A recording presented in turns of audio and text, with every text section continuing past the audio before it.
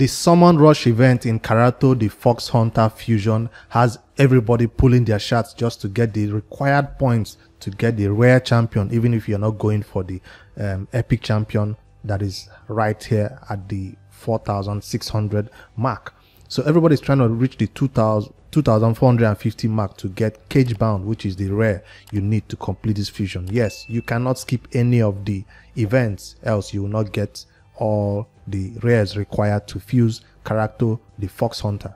I have waited Friday, Saturday, Sunday, all through the Summon Rush event, waiting to see what magic, what Hail Mary I could pull to get me the required number of points, because I do not want to pull my shards for a 10x, considering that next week is a 2x on Sacred Shards. So I wanted my Sacred Shards to all be intact. I'm totally 100% free to play, so I needed my 14, 15 or 18 Sacred Shards that I'll get by that weekend to be available for me to pull 2, 3 or even 1 legendary champion that is new for my account. So I'm waiting for that. So I'm not going to be pulling my Sacred Shards for this Summon Rush. And to prepare for that, I have been saving Ancient Shards. So you can see I'm currently at 1,247 mark. Yes, I got this point in this event by pulling Ancient Shards. So yes, this is currently 9 p.m. and I've been pulling Ancient Shards since 8 p.m. It takes a lot of time to do. That's why even people that have 2,400 Ancient Shards, that even have 3,000 Ancient Shards, they don't sit and pull their Ancient Shards and crunch them. They still go ahead and pull their Sacreds and Voids, and I'm like, I'm talking about Mystery Shards. Yes, Mystery Shard is what I'm talking about, not Ancient. Sorry, I always mistake both of them because their colors are kind of similar. But anyway, I'm saying people that have over 2,000, 3,000 Mystery Shards still don't pull them because they feel like it's a waste of time. They just go ahead and pull their Voids and Sacreds. I decided not to do that. I pull my Mystery Shards to get to this point. Yes, those ones you get from farming campaign, those ones you get from beating some areas of the game. That's what I waited and saved until I got about almost 2,000 of them, and I used them in the last event that happened. That's why I currently have this amount that is kind of low. But yes, I'm happy that I was able to get to this point in this event. So how do I complete? Because you see, I still need an additional 1,200 to complete and get this rare. How do I get to this point now? That's what I'm thinking. I've done the maths before I hit the record button, and it seems like I have the option of pulling Ancients, Void or Sacred. And since 2x Sacred is coming up, that's out of the question. I'm not pulling that. This could easily help me get to the point where I need to be by pulling 2, right? If I pull 2, I pull 1 Void and just complete with Ancients, I'm done. Ancient next event is 5 weeks or 4 weeks away, so a lot of people are pulling their Ancients right now. I feel like that's a total waste. You're just counting towards your PT number. But I feel like the best one that I'll have to pull for this number of points I need is Void Shards. Why? Because Void is the least number of shards I need to pull.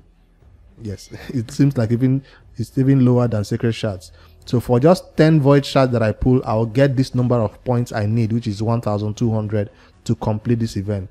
But if I wanted to pull my 18 Ancient Shards, that would give me only 18 times 20. 360 points. You see, it will clear my entire Ancient that I've saved so far, while the next Ancient event is still far away. Yes, but I'd rather pull 10 Voids and still have 8 more Voids left for when the 2x Void is coming up in 3 weeks or 4 weeks time. So by then I have maybe up to 20 more Voids to go. And Void champions are really easy to get duplicates of. I'm talking about the legendary champions now. It's so easy to get a duplicate Habitat, duplicate Visix and all that. So I really don't care for Void Shards. I care a lot about Ancient Shards and a lot about Sacred Shards. I'm just explaining my reasoning behind how I'm going to decide on which shards to pull, because you know, if you've been watching my channel, that I hate 10x events. Alright, I've explained that enough. Let's head over to the actual event that you came here for, which is me pulling shards to complete the number of points that I need, which is 1,200. So this is not one of those shard pull video where I go all out and clear my inventory. This is me trying so hard not to pull my shards and saving them, but we have no choice but to pull 10 of them. As you see, the event is about to end. In exactly 12 hours this event will end. If you've not gotten that rare yet, you are at risk of not getting the legendary champion diffusion done if you don't get this rare. Which rare are we even getting from that? Cage bound, this dude. So that's what I'm gonna be pulling for right now from the summons. 10 voids. I don't know how close I am to my PT. If I check RSL helper, I don't know if this my counter is accurate. I don't know how close. I'm far away from getting anything important, I know, but I'm consider this me counting void shards towards my PT. That's the way I'm looking at these pools. I'm just adding 10 more shards towards my PT. I'm not really trying to get any epic, any legendary champion. So let's not even make the video any longer. Let's just go 10 at a time, right? Nah, we're doing single pools. Come on. It's void shards. They need to be treated special with care. So maybe a strange legendary champion that runs out. What do we even have? Reaper Feast. That's a rare. What do we even have in the 10x? I didn't even consider that. Oh. Siphi the Lost Bride. I've recently started concentrating a little bit more on the arena. So this might not be a bad pool to go with my Lydia and crazy comp that I have currently going on right now. So this might not be a bad pool, but hey, you know how we do on this channel. We don't hope for the best. We always pray and prepare for the worst. I mean, we prepare for the worst. We don't try to cross our fingers and all that. That's a void. I already have you, Suai Firstborn. I already have this champion. I don't have any epics that I would like to have for void. I already have double man eater, everything. This account is stacked, so it might be difficult to impress me with shard pulls from epics or rares. Nope, they are all going to be food. My faction guardians is also almost full, so I'm not looking forward to adding any of these epics to faction guardians either.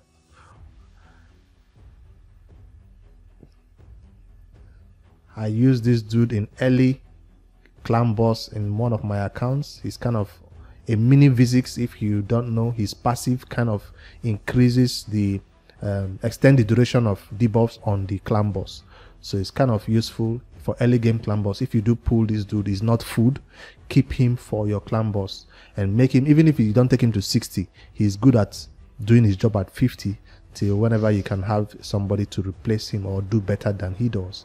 But when you have 1 poison, 2 poison, 3 poison, he just extends it and makes sure you don't, especially you have a frozen banshee, to make sure poison sensitivity doesn't fall off. He's really, really underrated. And if you do not have a champion that extends debuffs, he's awesome for the job, for clan boss only, not for general content. Bulwark, a dwarf. He's not useful for the faction world though. So another Reaper Feast. Come on. I mean, I did use all my champions and crunch them, so I kind of need rare champions now to complete the champion training event. We are getting dupes of all these champions. Do I pull 18 yet? I don't want to go be above. Come on. No. We are currently at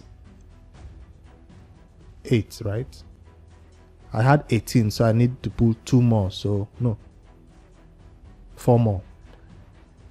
4 more voids to go. I don't want to get carried away. That's the 7th one. Can we get another epic at least? Cage bound. Okay, that's it. I'm done. I'm done. I'm no longer pulling. Well, I'm already there. I might as well do it and get a duplicate of him, right? And so I can skip one of the events. So if I currently check the calendar, Cage bound is currently in Summon Rush. And where does it come up again? In champion training again, there's another cage bound. And in champion chase, there's another cage bound. And in Fire Knight, there's another cage bound. So it seems like I have the permission right now to skip one of these events on this list, which is I might skip the Fire Knight. Maybe. Champion Chase is a 2x for Sacred, so there's no way I'm gonna skip that. Champion Training, I've already gone halfway. I might let's just see how far I've gone in the Champion Training. Let's pause and see my progress so far and see what is keepable and what is not. But getting a duplicate of any of these rares gives you the permission to skip one of the events that rare belongs to. So imagine me pulling for a cage bound in Summon Rush and then getting a cage bound himself. That's kind of trolly. That's kind of trolly. Maybe I should have pulled my Void Shards before I even pulled all my Mystery Shards. See? I'm already getting him from Summon Rush. So there's no need to stop now, right?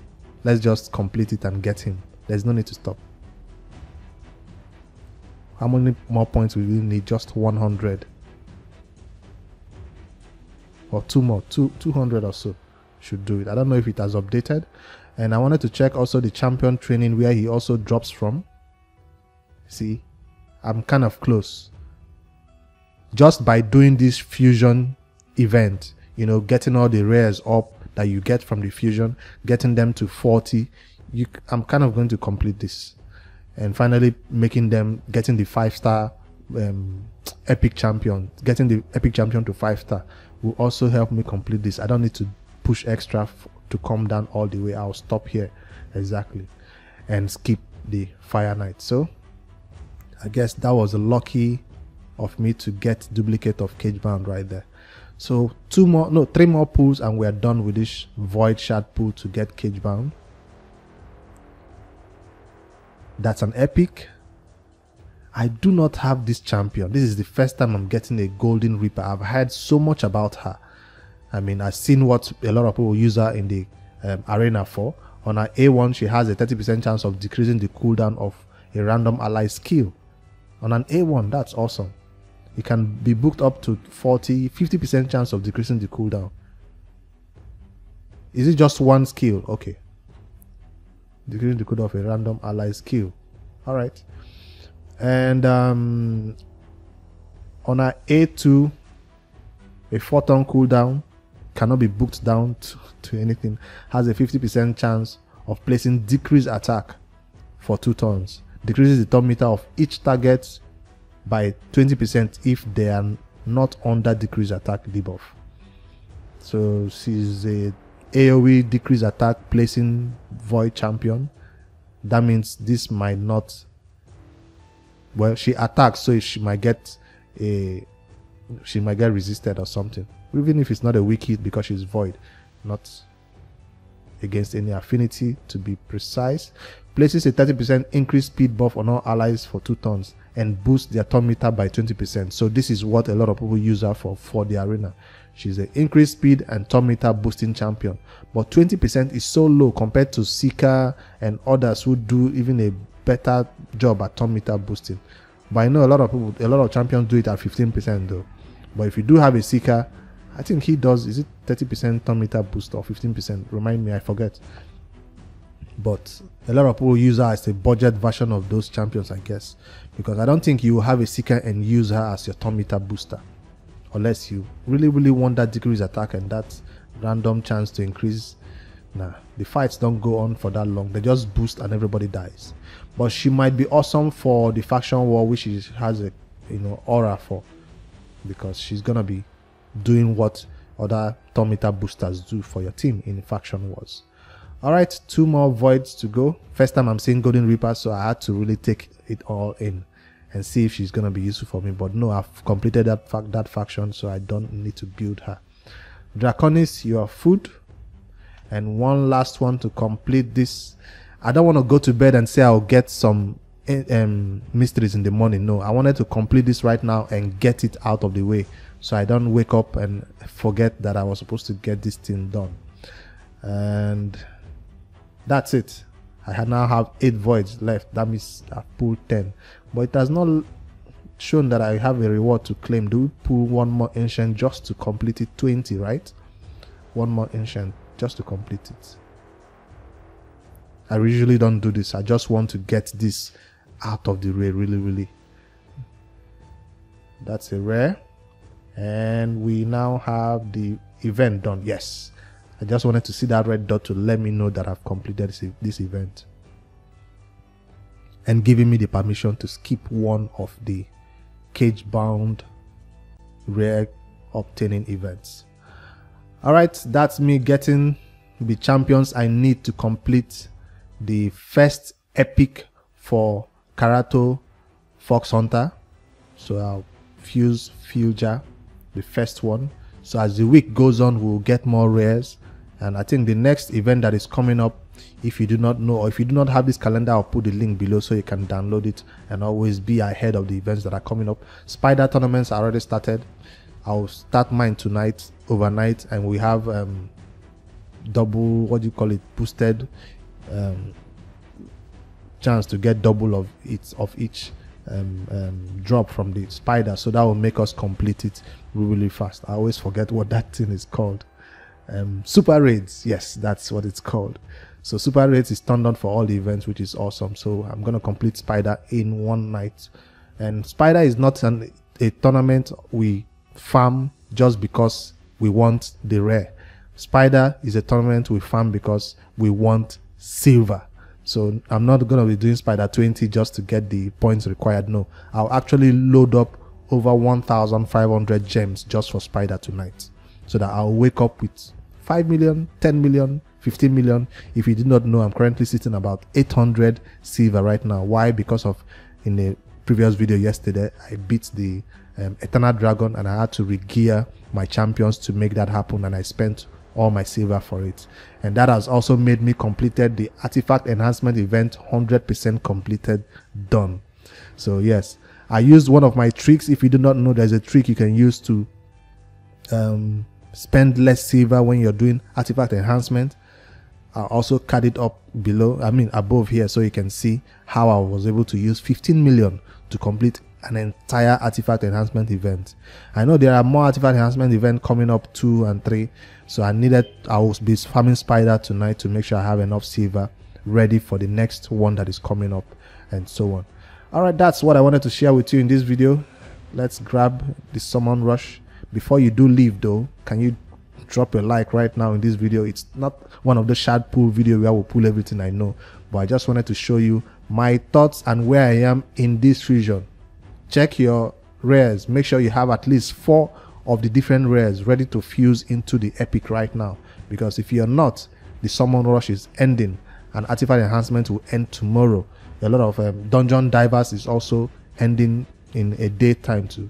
So catch up with everything. Make sure you're getting all of them done. I will not be pushing for this epic champion because I'm saving my secrets for this weekend event.